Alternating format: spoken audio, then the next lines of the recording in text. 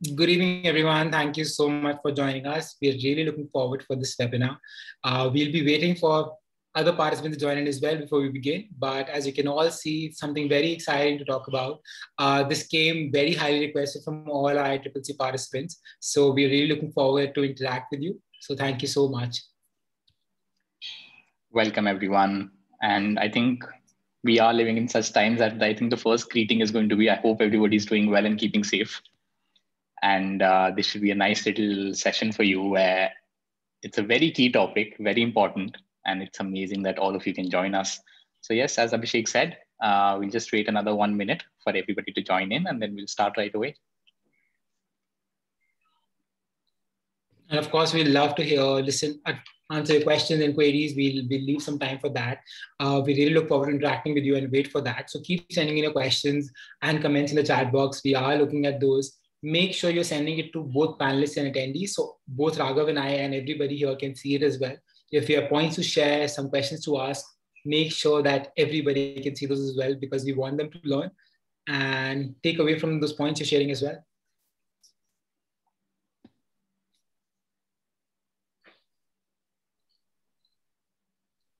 Perfect. That's brilliant. Then we'll just wait for another minute because we want all our participants to join in. And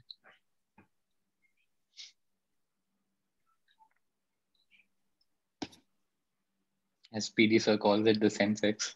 Sensex going up, yes. We're just waiting for it to rise a little more. It's going up somewhere, at least. Yes. Yes, Ms. Soma, we're with you. I'm very worried about students' education. I mean, every single day we speak to students, the first thing I tell them is, I'm so sorry that you have to go through this year. We cannot imagine being in their shoes, especially the ones who were in the board classes this year. Very difficult time for them. Absolutely. And I think Abhishek and I can speak from first-hand experience. We both have younger siblings and we're both facing different kind of problems with the education front. Absolutely. I mean, we are privileged enough that we are through with that education phase, but I think the good thing is that we're here to help the others at least. Sorry, you were saying, Abhishek, I'm sorry I interrupted you. I was just saying, I just read a comment, our voice is very feeble. Can people confirm that you can hear us loud and clear? Because we want to be audible and visible. Perfect, great, thank you so much. In case you face a technical difficulty, it's very simple, just reload the page. I mean, this technology gets better of all of us. So perfect. I think on that note, Raghav, we can begin without further ado. Participants will keep joining in. Absolutely. So thank you so much, everyone, for joining in again. So like we just talking about international education. Now, international education has always been a point of discussion in India, because in the last 10 to 15 years, if you can say that, the idea of studying abroad has been popularized. People look at it as something really fancy, but it's grown in especially importance, because the kind of opportunities being offered abroad and some of the best schools in the world when we're looking at we cannot just put them to words and cannot even compare and draw a comparison to Indian universities. Even though in the last 5-7 years, later half of the last decade, Indian universities, the new age schools have spent enough money, effort, investment, got the right kind of faculty involved in the universities to take it forward. But still the dilemma arises that when should we go and study abroad? But last year, when the pandemic started, a whole different can of worms opened up, that what should we do about studying abroad? Because certainly we cannot fly to the universities. Does it still make sense to invest so much time, effort, and money in going to universities abroad? We were really hopeful things will get better this year. They started to look good, but now we know where we are today. But that doesn't mean education has stopped. It never does. So a number of forecasts have been estimated, analyzed by a number of resources. We have done our particular research as well, and we'll be more than happy to share our insights. So that's the topic about. So without further ado, I want to delve deeper into the points we have for you to cover. Now, these are just setting context, some of the major important points of conversation. You can share your questions. Raghav and I will be more than happy to answer to the best of our abilities. Great. So first, an important thing, when we speak of studying abroad, there was a number of studies done in the last 12-13 months. And on average, all of them came up with the figure 60%, as you see on the screens, students who have chosen to defer because they prefer in-person learning. Now, for those of you who are not familiar with the deferral system, it basically means students got into the universities, got their offers, but they decided to hold on the program for 1 year. They pushed the program for another year. Now, this goes both for undergrad and postgrad level students. What they decided to do was, why should we pay so much money? Because universities haven't reduced the fees. Again, I understand their perspective as well, because they are also losing out on funds and very difficult to offer scholarships this year, which we'll cover shortly. The idea is how students should be able to decide that is this the right year to go abroad or not. And that's something which has been very evident in the studies that have been done by a number of international universities, international governing bodies, education systems, and the governments as well. And this is the number. Students still prefer in-person learning. I mean, Raghav and I, more than anything, love talking to people in person, but that's something we cannot do. But do we stop because of it? We cannot do that. But for a student to grasp those concepts, it's very important. And that's exactly that we have observed. Raghav, what do you think about it? So absolutely, Abhishek, completely with you. So, normally what we would do is we would look at that 60% and be like, okay, most students are deferring. Now, I really want you to understand that there is a big chunk. There's the other half of the pie. Well, not half of it, but at least the 40% of it. Why have they chosen not to defer? What are they doing? Their mindset is very different. What they are choosing to do is, let us say, because the SAT requirement and all the entrance requirements, those were standard benchmarks since they were waived. It was relatively easier. I'm not saying it's easy still. It was relatively easier to get into, let's say, a Princeton or a UCLA or a Caltech for that matter, right? Because the basic benchmark was removed. Now, once these students are there, what's happening now? It's a 4-year program. It's a long journey. As I say, it's a marathon, not a sprint, right? So they would rather spend that 1 semester, 2 semesters online, doesn't matter. But at the end of the day, the 3 years they will get to spend in America at that prestigious college in person learning. If you know about the American education system or the UK education system, or just generally the first year when you are a freshman, it typically covers very basic, introduction, foundational stuff. You can afford to spend it online.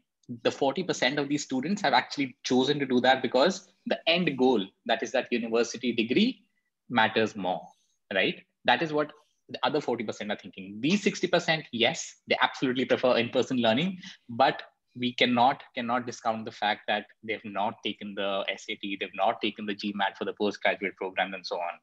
The universities have not made it clear that you have deferred it, yes. Next year, when they have an equivalent candidate who has actually taken the SAT, what happens then? Do they say no to that person? Or do they not give the person who has deferred a seat? Right? So that is something that is not clear right now. And that is a dilemma that is going to come back and haunt us. The second point you see on your screen, an upward trend. This is no surprise, right? We have seen such a dip. This is a simple case of there's only, you can only hit rock bottom that way. There's only going up from here, right? So whether it's in September this year, we've already seen a spike. People are willing, students are willing to go to the foreign countries for their education, yes. And even 22, I think we should expect a bigger boom. Again, very obvious reasons. I'm not saying the pandemic is over. I mean, currently, I don't even need to state the facts. India is not in a great place, right? So there are multiple reasons people are looking to go abroad. They're just looking to get out of the country in some way, right? Things are not working very well. They've got their own reasons. The families are willing to spend the money, send their kids abroad where they're safer, right? Similarly, better education, good opportunity. So definitely the dip that we have seen in 2020, not going to follow in 21 or 22. This is something we have experienced firsthand. We work with students all the time. It's a wonderful golden opportunity and they're going to grab it with open hands once again. What do you think, Abhishek? No, absolutely, Raghav. Just to build on that, in fact, I'll quickly, after I share my perspective on this, I'll answer 2 questions we have from Ms. Minu and Ms. Sood. The idea here is because students have been deprived of that opportunity this year, does not mean they'll stop studying. And let's be very honest here. If I'm looking at the top schools in India and looking at the best universities in the world, it's apples and oranges. I can't compare. It's very unfair on Indian universities to be compared to the best schools in the world, which have existed for hundreds of years, if not more. And the idea is the establishment and the kind of reputation they come with globally cannot be matched. So even if, and this is what I'm also answering your question, Ms. Minu. So listen intently. The idea is when we are looking at universities which have said we'll continue classes online, but understand, right? If you're looking at a University of California or Harvard or Oxford or Cambridge, if I'm getting into these universities, I don't mind getting online education because it's still the same professors. It's a different thing altogether that right now I'm ascertaining that they'll continue classes online depending on the current situation. Nobody is stopping the universities from opening up if things get better. For example, just as of last week, UK reported no new cases in COVID-19 in the last 14 months. And just because the vaccination drive is happening really well. Some countries in Europe have done that, but some countries in Europe have shut down again. The idea is, I mean, if I were to study in New Zealand, Australia, they have a complete bubble, no more cases, but they won't allow international students in at least for good 6 to 7 months. But if it gets better, they will let them in. So we cannot be too sure about the statements coming out and that have been declared because things are changing every other day. We cannot be too sure about anything. That being said, it's very important for us to understand that we encourage as educators students to take the right courses and build the right skills. That is still going to be important. And why Raghav was talking about an upward trend is because even if I'm starting my graduation today, I'll still look for a job opportunity 3 or 4 years down the line. That won't change. I cannot go and see the pandemic happened and I have no other option. I did not decide to study that particular year. I kept pushing my degree for 2, 3 years. That's not how it is. You still need to be educated. And the idea is if in India, my education is happening online, and if by paying slightly higher amount, especially for people who can afford to, I'd rather get a degree from the best universities in the world. And the best scenario is if I'm looking at countries like Canada, they will let students in next year at least, if not end of this year. Students have been notified. If things get better, we will allow you to come in later half of 2021 or early 22. I would rather go there, like Raghav was mentioning about. At least my parents will be like, my kids are safer there. Why wouldn't I do that? I do see a lot of questions coming in as well, and I want to just take this one. Absolutely, Ms. Uma. So many people are not allowing people from India. This is for now. Not only India, they're not letting people in from a lot of countries for that matter. But students are still. I want to give you a quick fact. Let me just talk about Harvard this year. Even in the pandemic, the applications increased by 17%, and the acceptance rate still went down by 3 point, like literally a 0.5%, if I'm correct. The idea is people still kept applying to the universities. I'm literally giving you facts here.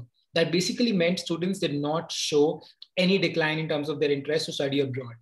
This brings me to my next point, especially because a lot of people who are in the workforce, young graduates, who are young professionals, this year has been very difficult for them. Some of them have lost jobs, some of them are not able to get the promotions. So what are they doing? They're going back to school because now they can afford to. Some of them are wondering doing an MBA in 1 or 2 years, doing a master's in another year. But now they have been like, oh, why not do it this year? Because even if it's happening online, some countries are offering postgrad programs completely the way they were because they're safer. They let you come in and do the program. So the year the world had stopped for others, they went back to school and got the degree which they would have had to wait for and take a break from work down the line. So this trend is going to continue. We have already observed this trend rising in the last 2 to 3 months. I'm speaking from our experience at Mindler, but industry trend is very similar. This is bound to increase. I'll give you a few facts here and then pass it on to Raghav for his insights. The fact is because the different kind of careers that are coming up now, universities are collaborating with industry professionals and developing programs which are required for the future. For example, if you were to ask me, Abhishek, tell me how many programs in epidemiology exist in the world today, I could have barely named 10. I can tell you 50 today because they exist. Universities have recognized the importance of growing careers, data science as a career, fintech as an industry. I can go on and on about it. It's a whole different webinar altogether. The idea is how universities are accommodating and how people are responding. So this is something I've seen to grow in postgraduate applications at least. Raghav, what's your take on this? Yeah. So while those points are absolutely true, and I'll just get to a couple of questions in the chat as well. Why are we expecting to see an upsurge in the PG programs? Why masters? Now let's look at a student who finished his bachelor's in 2019, had absolutely no clue that the pandemic is coming to us, came, and we all know what happened in 2020, right? In my view, I was somebody who has finished his bachelor's, was looking to work for a couple of years and then start my master's. But my work scenario has not improved at all because we all saw people lost jobs, the employment rates were low. So the person has actually not done much during that year and a half now, right? But now they plan to pursue that postgraduate degree. So that makes them more employable in most countries. If I'm looking at Canada, which is a very clear case where a postgraduate degree, a master's degree, or a diploma is more valued, right? In any case, in any point in terms, right? So over there, these are the people who will be willing to kind of prepone their plans. If they were going to do it next year, they're going to pursue it this year. That's why it's this chunk of people that I'm looking at that we're going to see an upsurge in the postgraduate program specifically, right? Most people take a break, but the pandemic has already compelled them to take a break now. So they're going to go and apply for that master's program right away because they've already lost a couple of precious years in their life, right? They've not done much in terms of work experience and so on. So that's why we're going to see that jump right away. In the chat, I'll just take a couple of questions. So one was, how about the possibilities of getting in a transfer student after studying first year in India? So Ms. Renuka, this is something I would say That does not normally happen. You cannot, unless the university has an exclusive tie-up and arrangement set up with the university. Like, for example, in India, Manipal University does this. They have a couple of tie-ups with American universities or Australian universities, where you do 2 years in India, you spend the 2 years in the other country, and you eventually getting your bachelor's degree from that university. Unless your university has this sort of an arrangement, you being an international student will already put you on a back foot where you cannot take a transfer and expect those first year credits to be transferred to that university. Not going to happen, right? One, because the curriculum is different. The structure is completely different. So there is no course equivalent there. So that's a very, unless a child is a prodigy and the university is absolutely dying to take them in, which is a very different case. Otherwise, it's not a possible option. Some students are in doubt that how will they be perceived with the most of the year being offline. Well, that's the case, Ms. Meenu, then it's not going to be completely offline. That's what Abhishek said. It's a 4-year program. The end goal is happening down 4 years a line, right? If you're sitting in 21, somebody starting their bachelor's today is only going to graduate in 25, long time away.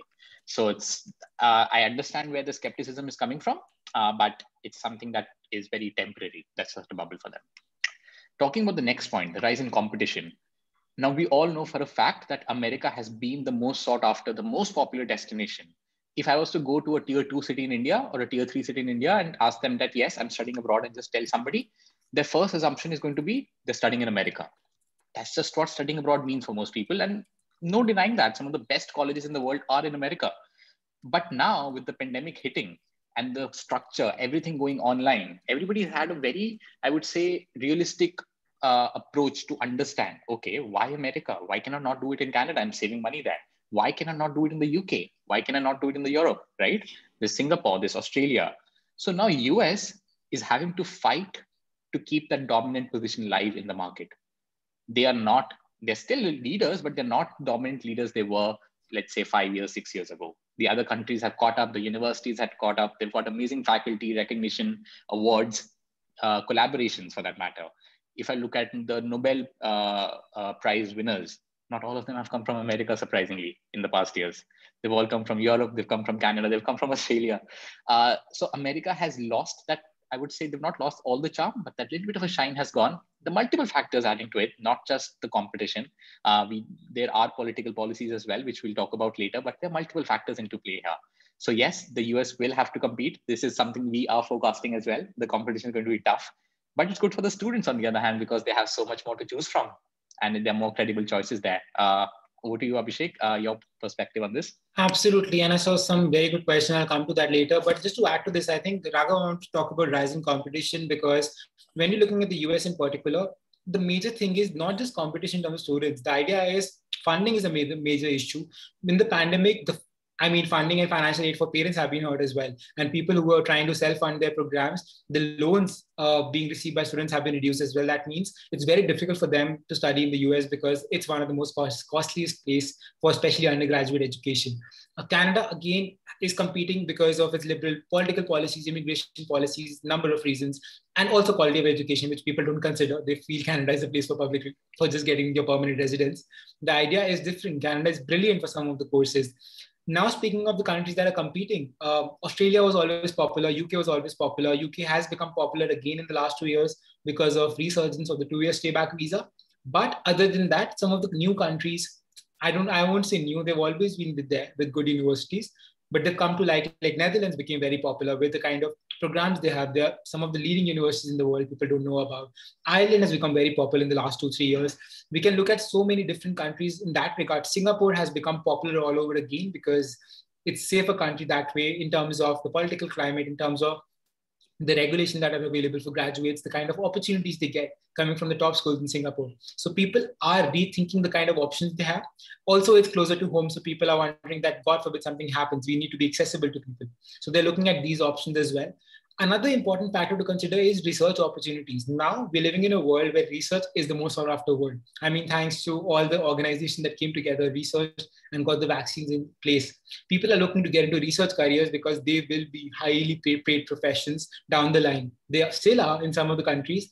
I mean, countries like India recognizing the importance. That also means US has already extinguished, or so many because US has been literally the front runner in research, people are rethinking what about the domains that are unexplored, untapped in different countries. Switzerland, Germany, they're going to be very popular. They're home to some of the best tech schools in the world, some of the best med schools in the world. So the idea is people are rethinking in terms of different countries to explore. That will, I mean, continue to reduce the shine in the US. And but that being said, what Raghav said earlier, I cannot compete with the Ivy League colleges. They are still the best in the world. I'm not taking anything away from MIT, Caltech, Georgia Tech. These are a Carnegie Mellon for that matter. These are the best tech and computer schools in the world. But of course, it's about rethinking the point. I want to take a couple of questions before I move forward. There was a question about postgrad, which was about MIM or MBA quickly. Okay, should we graduate off for MIM course in Europe instead of MBA? Okay, because work experience is a deciding factor here. MBA is very different in India than it's abroad. Very few schools in India, like ISB, the best MBA business school in the world, literally one of the best in India for sure. They're definitely looking at some work experience. If you are a fresh graduate, I think doing an MIM makes more sense. Raghav and I both have specialized masters. We can tell you it gives you the same exposure, but once you walk in with experience, MBA becomes more viable. So if you are somebody who is in the work experience bracket of 0 to 2 years or 0 to 3 years, MIM is preferable. But you can reach out to us. We'll help you out with that. PhD aspirants as well. Like I mentioned, the importance of research is growing rapidly. So PhD scholars and aspirants are reaching out to universities more rigorously on a regular basis, asking for opportunities. Some of the universities have started posting out opportunities on LinkedIn as well, because they need those candidates to do research. So we can discuss that in length. Moving out to the next point, higher discounts. So some universities, when we look at tuition fee, that's the major consideration. Some countries are so big on those that students just get scared. They don't want to apply anymore. They feel we can't afford that fees. And scholarships are less. But universities have resorted to some form of discounts or relief in terms of tuition fees. They're giving higher discounts to attract more international students, because it's difficult for them to afford the entire cost if they don't get scholarships. But if universities tend to reduce the cost in some way or the other, it can be any benefits they can provide, not just in tuition and living costs. It can be additional benefits they can provide.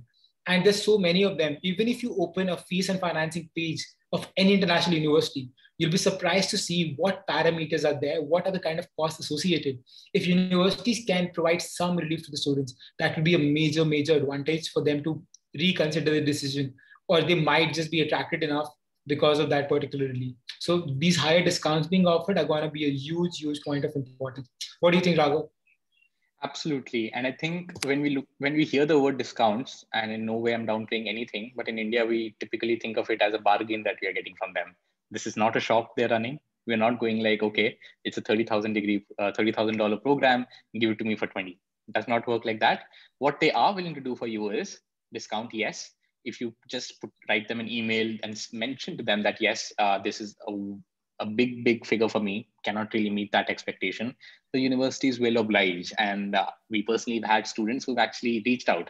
The thing is, if you do not reach out, you will never know, right? There's no harm in sending that email to the admission office. They might get back to you with a positive response.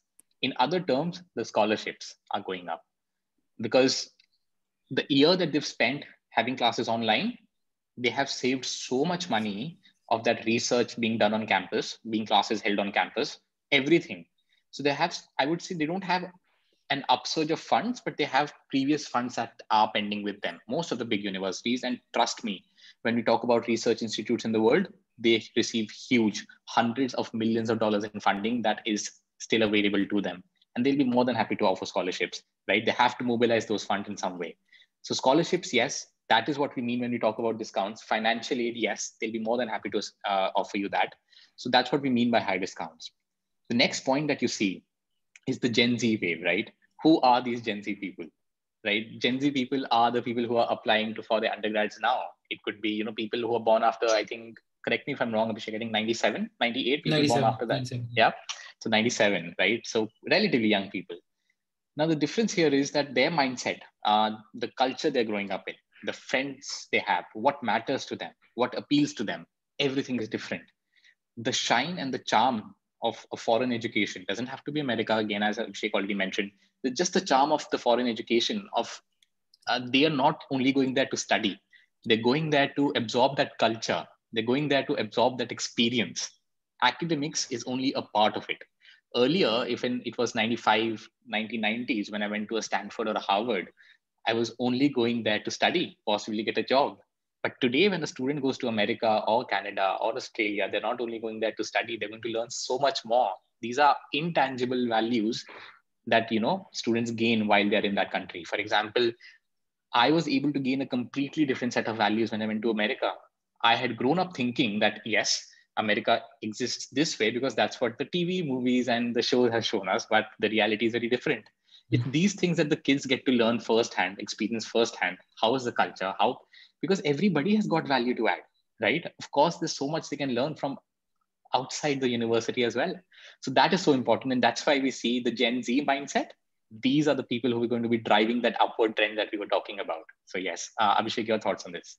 No, absolutely, Raghav. That's the idea, because I think this generation knows how to question. They start with why. That's something I really like about the generation, because to be very honest, for somebody who's listening to them, they might get annoyed, but I absolutely respect the generation because they always have questions. And that's the kind of mindset universities are looking for.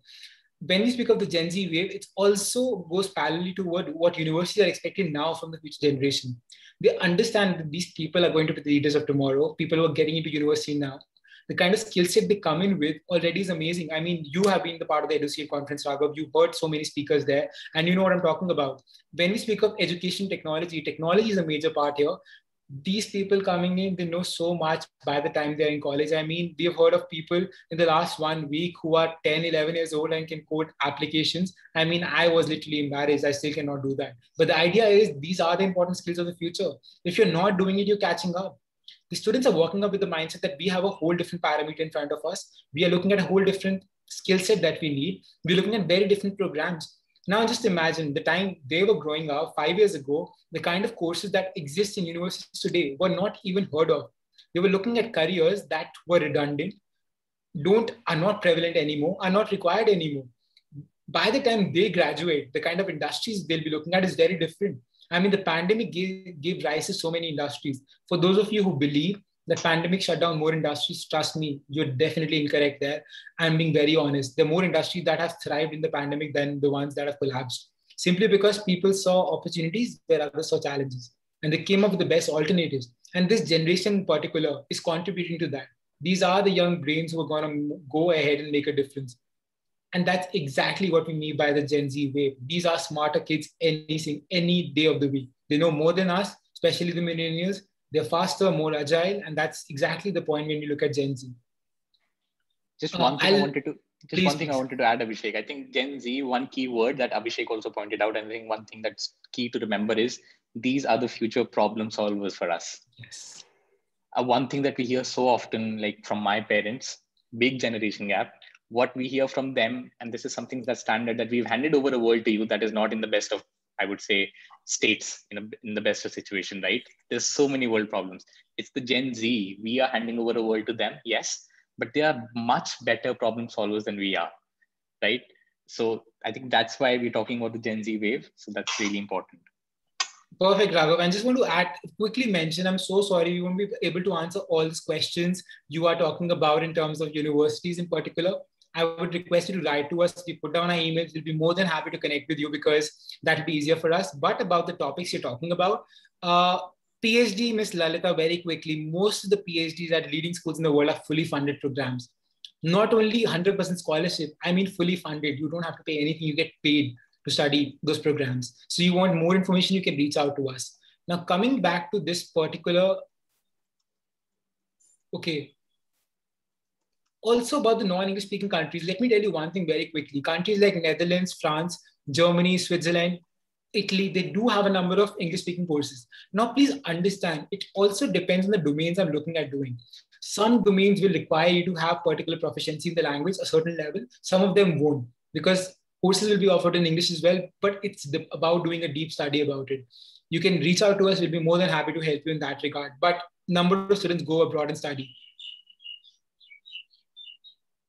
Okay, Raghav has answered that. Perfect, great. So moving on to the next point, fostering collaboration. I think the only way to move forward is by collaborating. When we mean collaboration, I'm talking about collaboration between education institutions and corporations, education and edtech organizations, education and partners who are coming together to provide the right set of skills to students.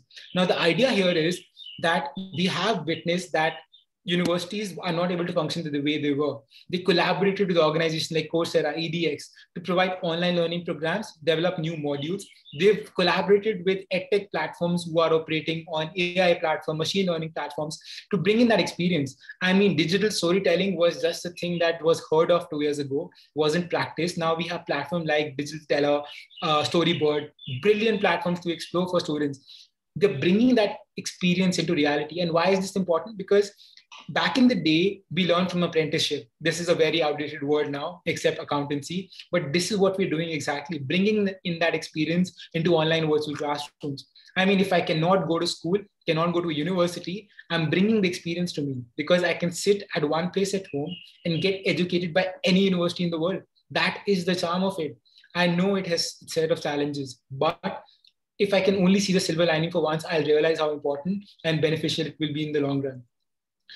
Never ever could you have imagined that we'll be sitting in a room in India and be educated from Harvard, educated professors around the world. You can take up programs and internships from organizations like Google, literally based out of their US offices. And this is possible now, today. You can volunteer with major organizations like the UN sitting in India. And this is very, very important for you to understand. But the idea is the only way to survive is through collaboration. I don't think it's an option even now, Raghav. What do you think? Absolutely. So when we talk about collaboration, so I'll tell you, this is something they have been doing in the past as well when I was in the US, and this has only increased over time. And I think the pandemic has been a catalyst towards this collaboration because it became easier. So what used to happen is Google used to approach universities, offer these competitions, right? And the idea behind this is, of course, you get a certificate and everything that you participated in one. But the idea is that you're solving a simple problem. There is benefit for both, right? The students get to work in a team, get to solve a problem for Google. Google gets a very good solution. And that way brings credibility to both of them, right? The Google product and the university. That's one way that they can collaborate. The other option is the universities in California or the West Coast for that matter, or the East Coast. They will get guests from the Silicon Valley. They'll guests from absolutely the top headquarters, get them for a guest lecture. They don't have to travel. They could be very well doing it from their office, right? For example, if I had to call somebody like a PD sir, for example, right, from Mindler, PD sir doesn't need to travel to a place today. Similarly, if it's a CEO, CXO of a big corporate, they don't need to travel anywhere. They can be in two places at one time, right? It has made collaboration so much easier. It has promoted it to a level which had not been anticipated earlier. And this has worked wonders, right? Recruitment has become easier. The research faculty has improved, funding has improved because the exposure they're getting. So this is something that is key. So yes, the universities will be looking to foster, that's the key word, that they'll be looking to foster those collaborations, increase that, because that's the big value add for 2021 and 2022 moving forward. The learning management systems. So just to make it very clear, of course, we call them the LMS. The LMS are basically anything that most of your students or your children will be using today, right? If they're studying online, their schools would have already implemented this. This could be something like a Blackboard or a Moodle, right? These are all learning management systems that all universities are implementing. Now, how has a change come into this? Earlier, these were primarily meant for your homework assignments, maybe assigning your home, readings, documents, and so on and so forth. Now they've actually decided to include the video conference. They've decided to include a virtual whiteboard, right? There's so much more that can be done now. For example, I get it. The teacher does not have a whiteboard to write on, but they could very well have an iPad, which the university is happy to provide them, or any tablet, and just write on the tablet. It is as good as writing on a whiteboard, and the students get to see it on their laptops, on their tablets anyway. So that is something the learning management systems have brought in, and it has become so easy to deliver content, to deliver information to students now. Again, boundaries are not a barrier anymore. So this works out wonderfully, even when the boundaries and the restrictions are lifted. And I'm really hoping that happens soon. The pandemic is done away with. It's a thing of the past.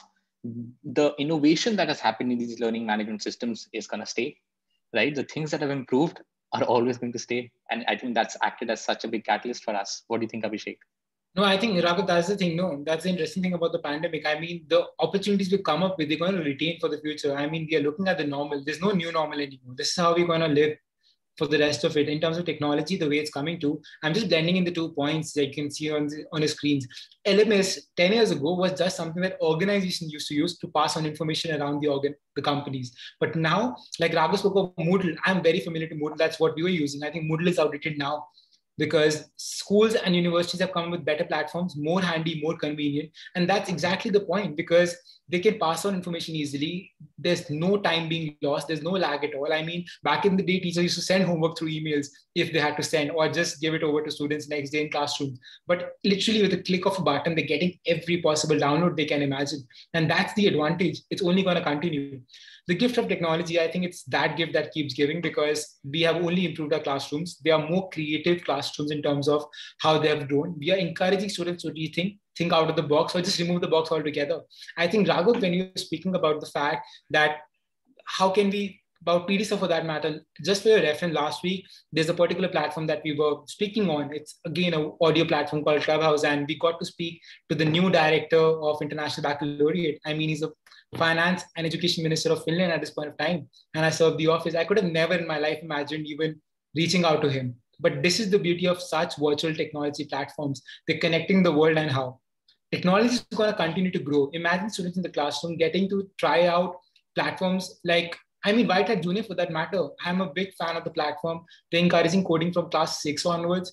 I mean, there's so many alternate platforms in the States and in the UK that are offering for students this program to students even younger. We know this lady in the UK in particular who's bringing up an AI-based platform. She's a tech consultant who's creating a virtual environment for students. They can sit at home and learn from different classrooms, different experiences they can think about. And this is the power of imagination blended with technology and research. And technology is only growing creativity.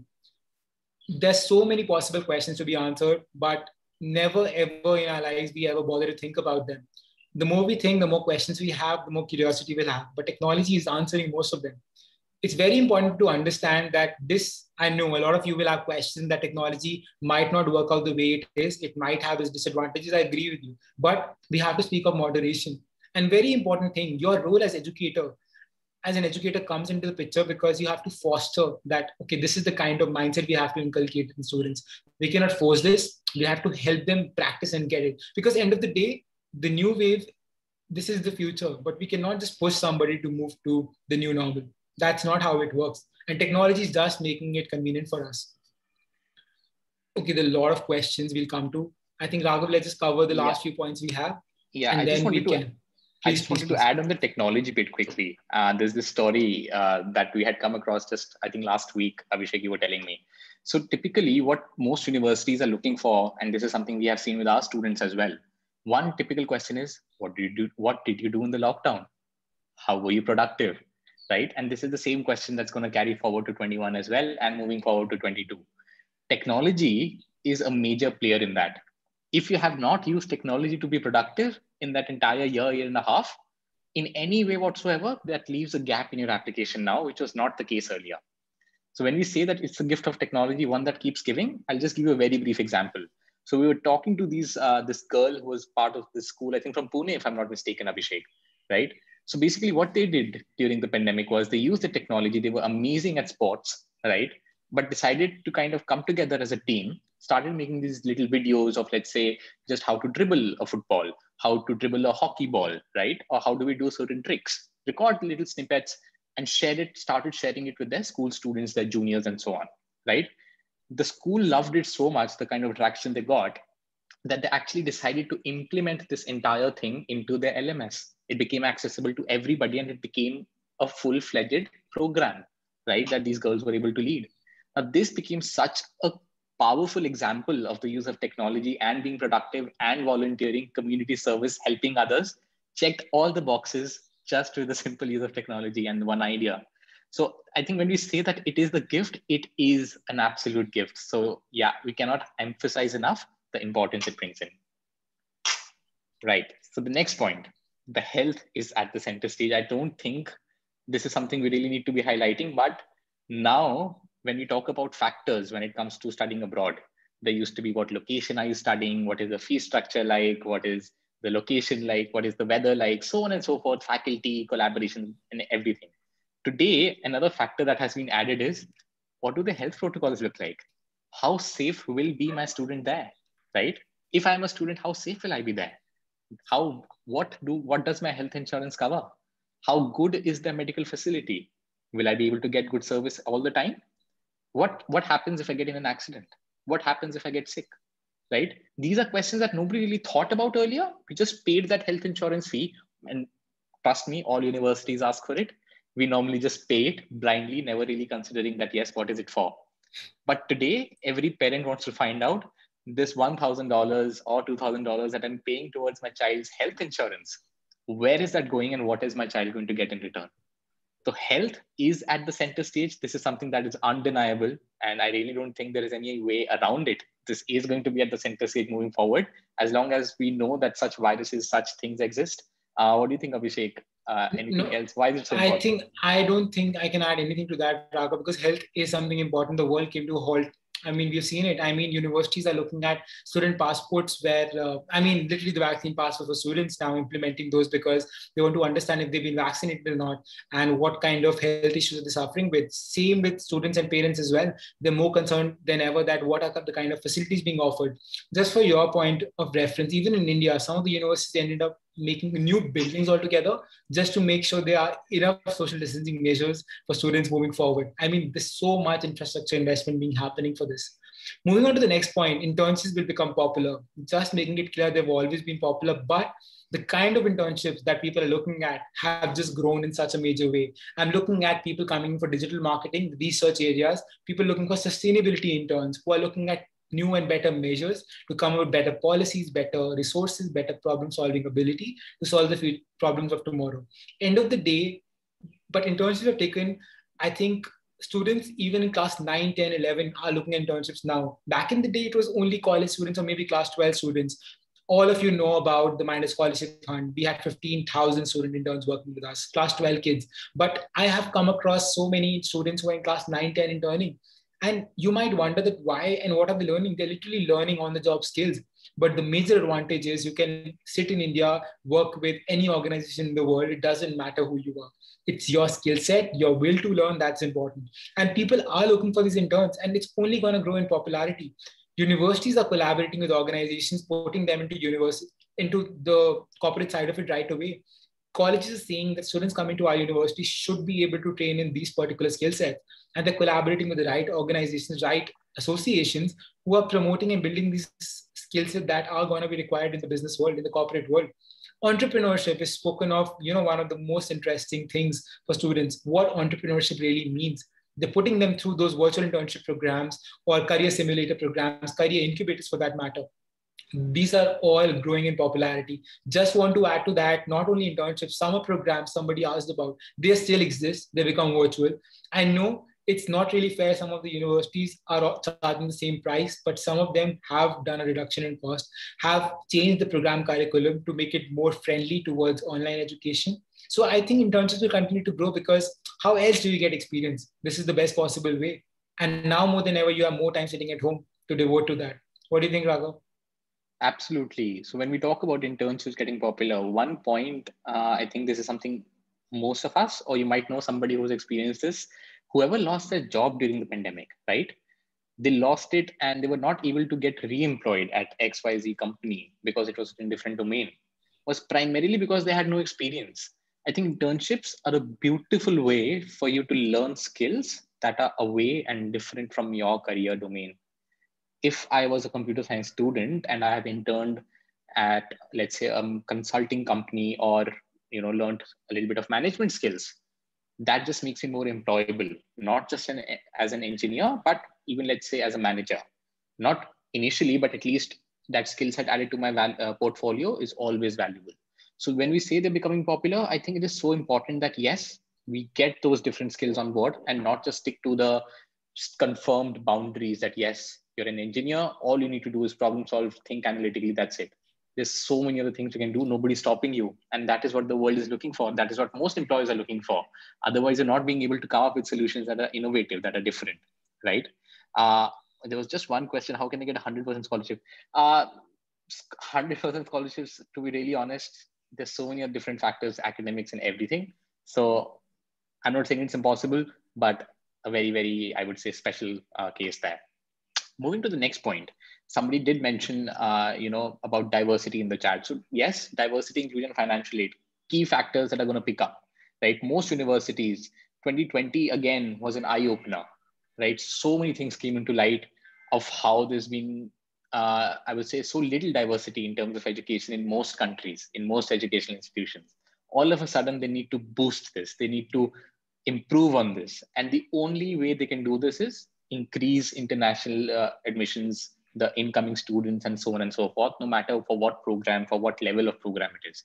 They have to have diversity in that institute, because the value that diversity brings to them, it's not only for them to look good on paper, but for you as a student, for them, it just adds so much value. For example, if I was going there from India, somebody was coming from Indonesia, somebody was coming from, let's say, South America, what's normal for us, what's culture for us is so different. And it is a different growing stage altogether for all of us. So that is going to be at the center once again, right? The entire term of being inclusive, yes, it's going to matter a lot. And of course, when we talk about diversity, there are people coming in from all different financial backgrounds, right? From all different walks of life.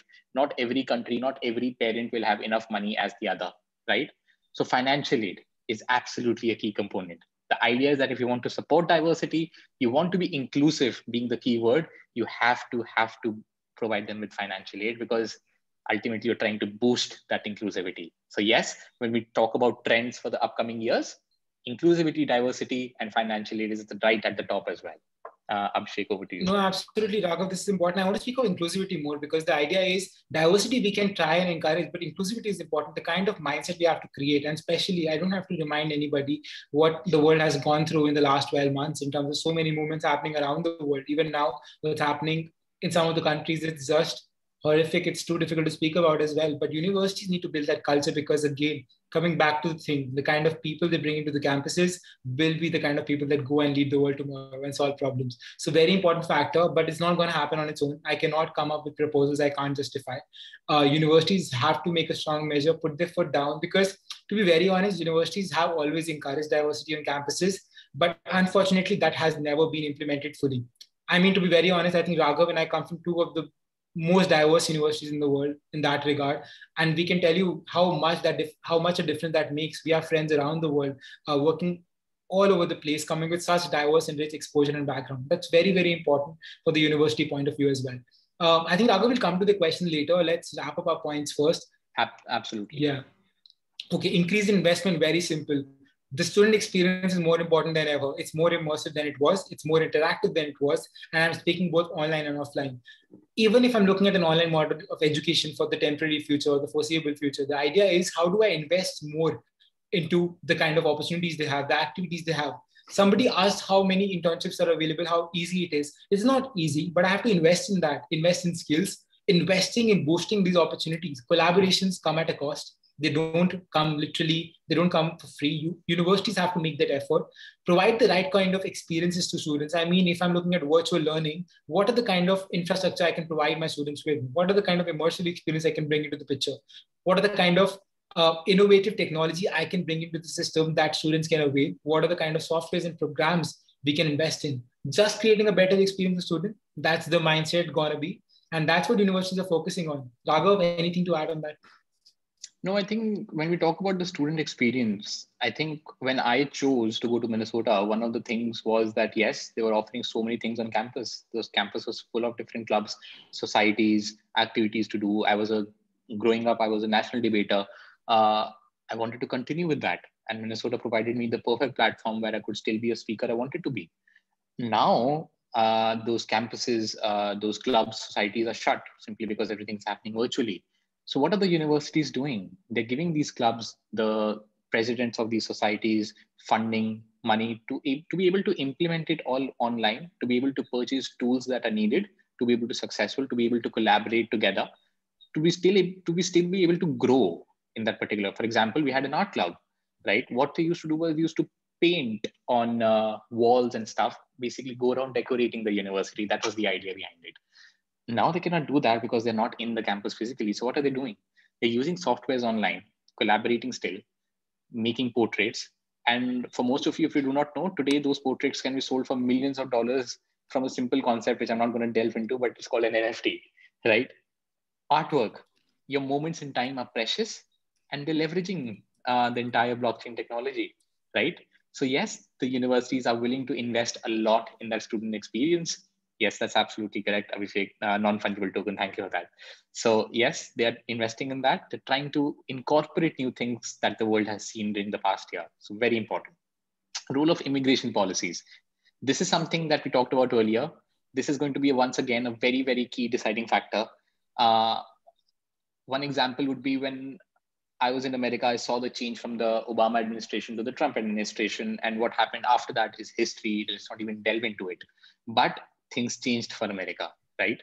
Other destinations became more attractive. People started liking Canada more because of the liberal immigration policies. Australia became a hot destination once again because of the liberal immigration policy when it came for the students, at least, right?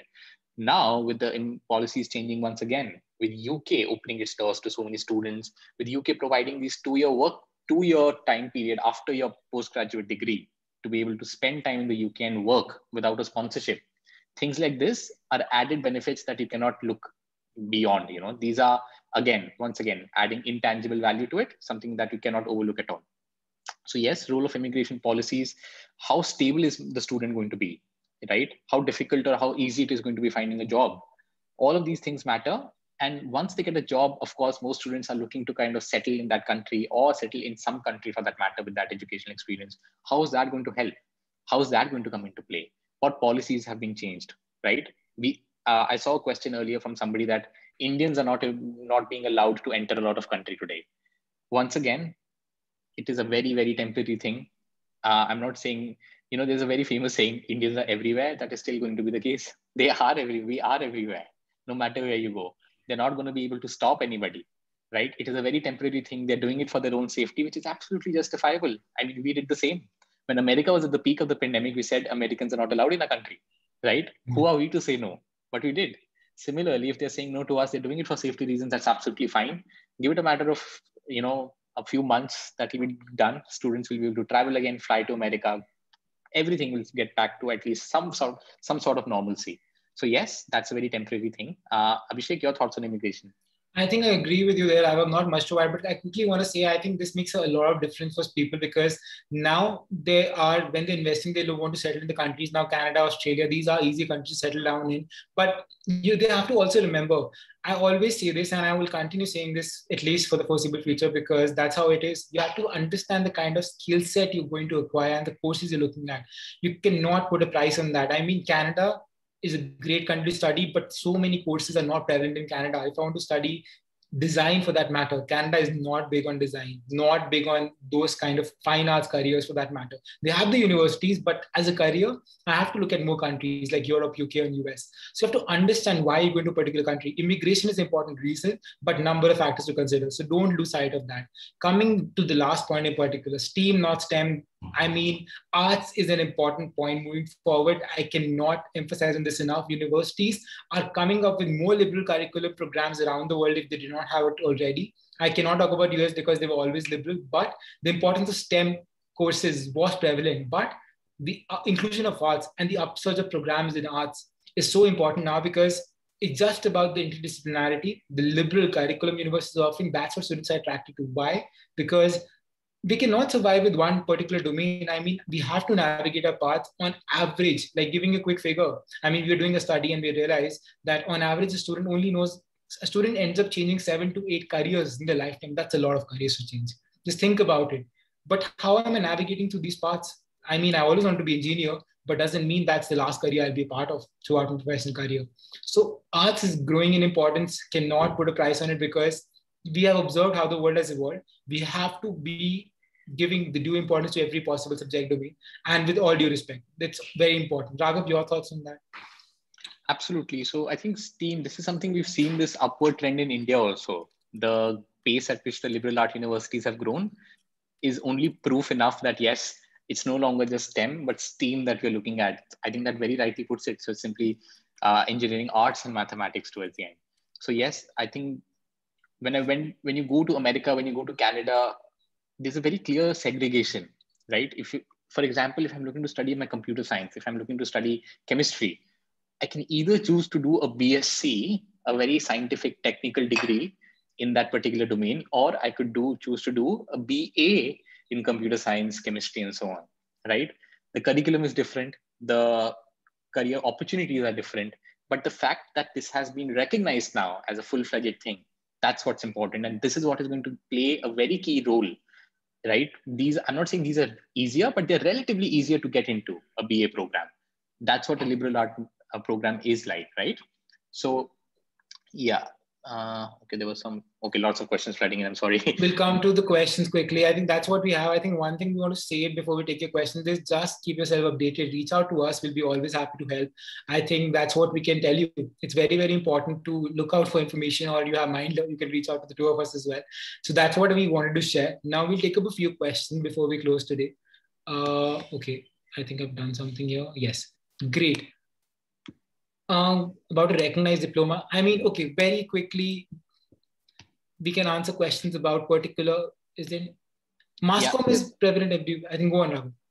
No, there was one person who had asked, is the value of internships going to be less? Forgetting where the question was. Basically, they were talking about it from a German point of view. They're looking at some sort of master's specialization. They are only looking for full-time work experience and not internships. And will that be relevant? Has any changes been done to that? I would simply say it's really, when I think about Germany, and if I'm looking at internships, and even if I was an employer, two things I would look at. How long was that internship?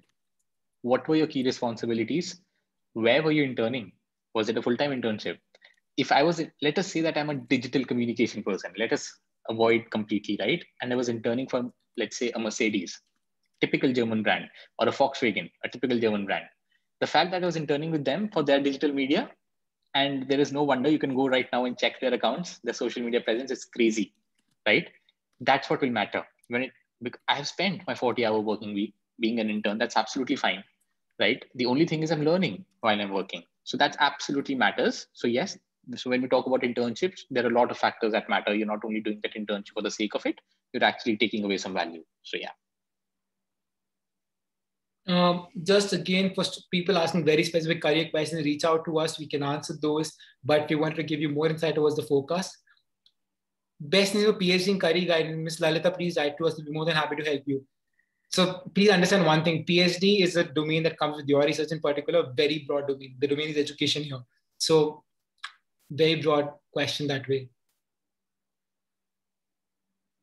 How to choose the right board if you're planning to study abroad? Again, since we're talking about forecast, Ms. Srividya, so there's no right board as such. Some boards might make it easier for you, yes, but both Abhishek and I have worked with students and they've come from all kinds of different boards. There's no also we both come from ICSE board and we both studied abroad. So any board I think works. That's not a problem. Ms. Dimple, you're talking to the two of us. I think by now you should have established, you should reach out to us. Yes, our emails are on front of your screen now. So that's the best way to reach out. Has the job market for US graduates shrunk? Will today's graduate crowd the market tomorrow? Okay, I don't understand the second part of the question, but it has shrunk. Yes, US did see a recession, but I think US has also been one of the first few countries where the market and the economy is back on track very quickly.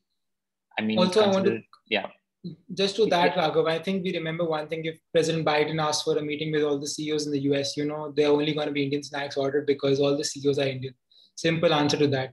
Even if the market can shrink, you have the answer. Absolutely. Look at any top Silicon Valley company, there is an Indian at the top of it. So when Biden decides to talk to them, or even Justin Trudeau for that matter, talking to Canadian the cabinet, you know the answer yourself. The social media presence. So when I went about an internship, Ms. Anusuya, I was typically talking about it really matters where you do that internship. What did you learn from it? How long was it? How many hours did you put in? Who were you working for? All those things matter. So Mercedes was just an example because the question was Germany specific and it is a very popular German brand. So just that. Also, Ms. Sapna, for psychology, the entire world is literally noise. For anybody doing psychology, it's been the most prevalent career domain in the last 2-3 years, only growing in importance. But for your reference to study, UK, US, Canada, Singapore, Netherlands, some of the best schools in these countries, Australia, for example, it does matters where do you want to take it further. So that's important.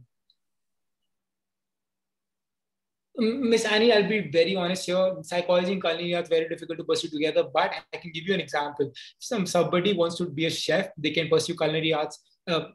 They can pursue culinary arts as a regular degree at the best schools in the world and pursue psychology online. But you can reach out to us. Miss Sunanya, that's a very difficult question because what I want to study is important. And how to get dual citizenship? Mr. Yashwant, very good question. Let me find an immigrant officer for you.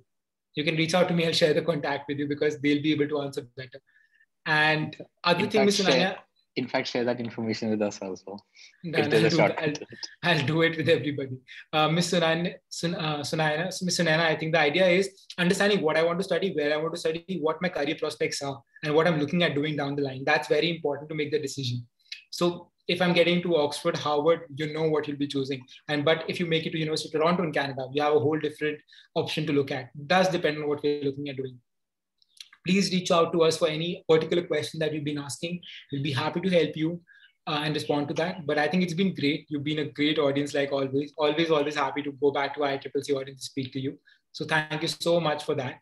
Do reach out to us. You've seen our email IDs. You know us.